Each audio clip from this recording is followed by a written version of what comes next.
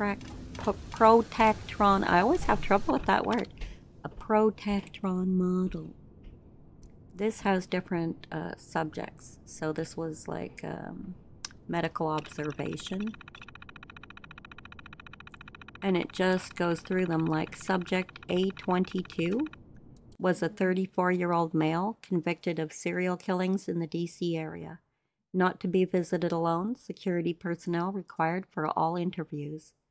A22 shows higher brain function but weak constitution. We've been giving him a high-protein diet and started sessions of electrotherapy to treat his muscles. It shouldn't be long until his brain survival rate for the procedure is no longer a risk.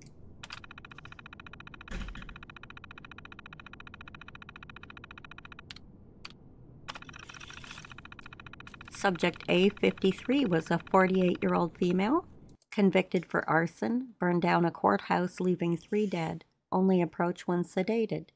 Family medical history of dementia. Brain health is likely to decline or skew data. Recommended for termination.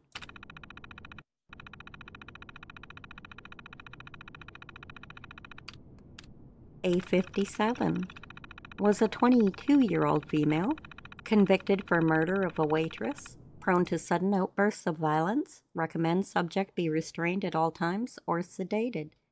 Highly emotional. Currently on a cocktail of antidepressants and anti-anxiety. Dr. Asselford is starting psychiatric sessions to further see if she's a good candidate.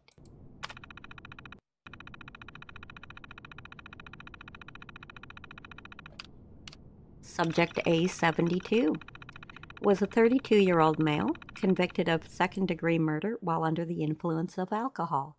Subject displays high intelligence and knowledge of tactics, slight signs of PTSD. Dr. Asselford to evaluate for treatment.